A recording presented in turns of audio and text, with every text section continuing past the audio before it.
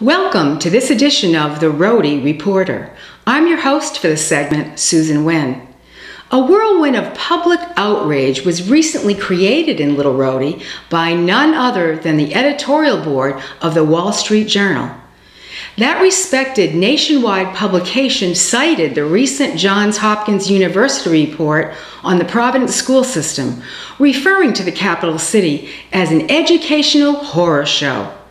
The problem was not so much the damning report from independent Johns Hopkins.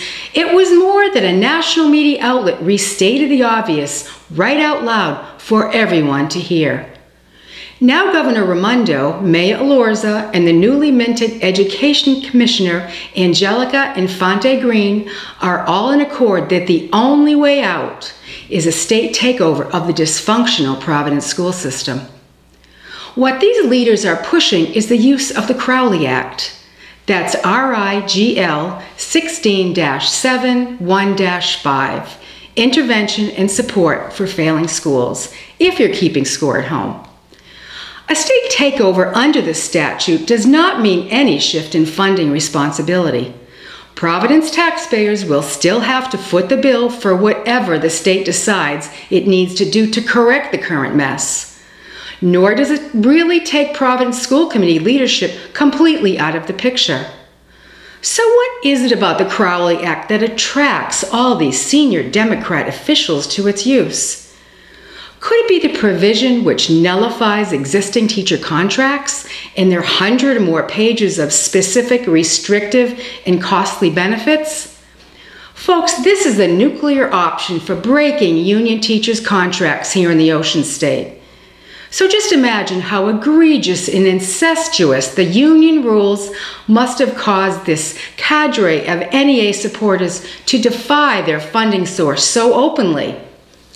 You might think that nothing remotely like this kind of management insurgency has ever happened before, but you'd be wrong.